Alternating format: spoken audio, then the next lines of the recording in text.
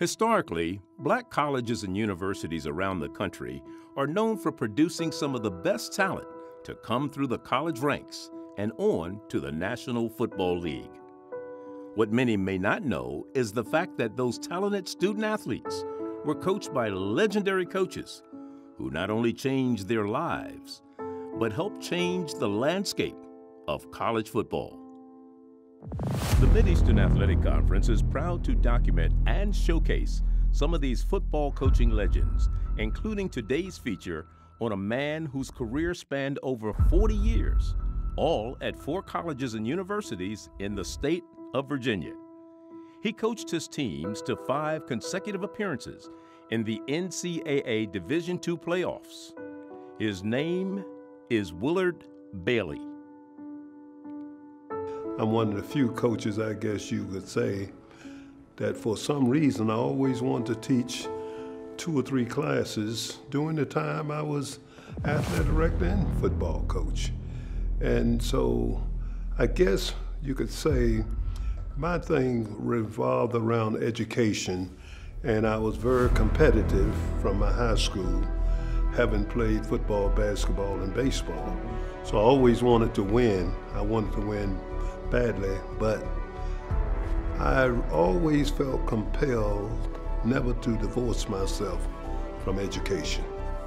Everybody can understand why I think so much of the team that could have been national champions. And they certainly would understand how much it meant to me and the Virginia Union family throughout the country, how much it meant to us, all of us, to win the first football championship in 50 years. That was big. That man, the winningest coach in CIAA football history at over 200 wins, and coming in here today, if he wins the day, there'll be 8 CIAA football championships.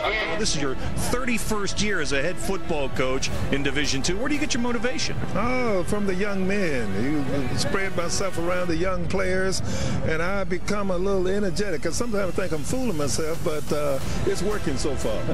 When you can make an impression on your kids, your immediate sons plus the adopted sons on your teams, and you can keep them under the banner of our Lord and Savior, and also you can see these guys adapt education as the key to the realization of the good life. And you see them practice that when you walk into their meetings and they're saying so many of the things that you said to them for 4 years, you gotta feel good about that. I wanna be a person to be remembered as God favoring me to allow me to take something I really enjoyed doing, coaching football.